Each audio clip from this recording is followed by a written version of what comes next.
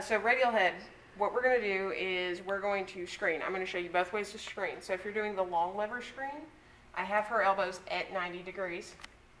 And I'm going to try to supinate and pronate. And she really doesn't like pronation as well. And her thumbs are over the distal aspect of the radial head, Yes. not on the wrist itself. I always keep my thumbs on the radius because that way you're transmitting the force through the bone that you're trying to manipulate. If I were going to be doing a short head testing, which I typically like to do when I'm doing HVLA because I have to get on the radial head anyway.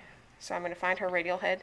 Notice joint space, just skin and ligaments and tendons. Come down a little bit, roughly 2 fingers, and we get to the radial head. And so I'm going to turn her wrist over into pronation.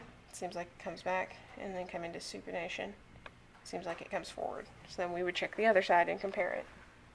So, once again, 2 finger widths, come down and get the radial head. And we're going to pronate. So I can feel it kind of coming back. And when we say that it's moving forward and back, you got to remember the radial head kind of glides and rolls. So it's more of a rolling motion that you can feel it coming forward and back. Well, back and forward. So, and it seems like she really just doesn't like the pronation.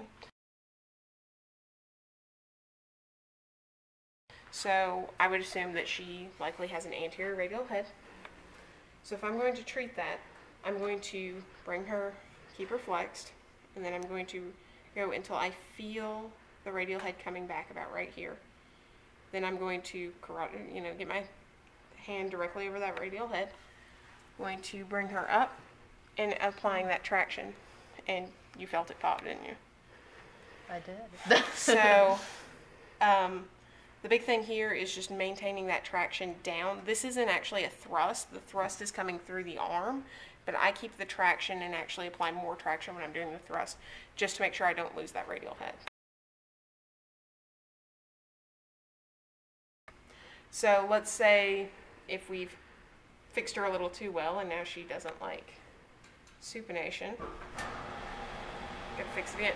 So this is the one I like to kind of sit down next to the patient if they're seated. I'm gonna find that radial head again. I'm gonna put my thumb right at the posterior aspect of the radial head. And the reason for this is my thumb is going to be the be-all end-all barrier for this.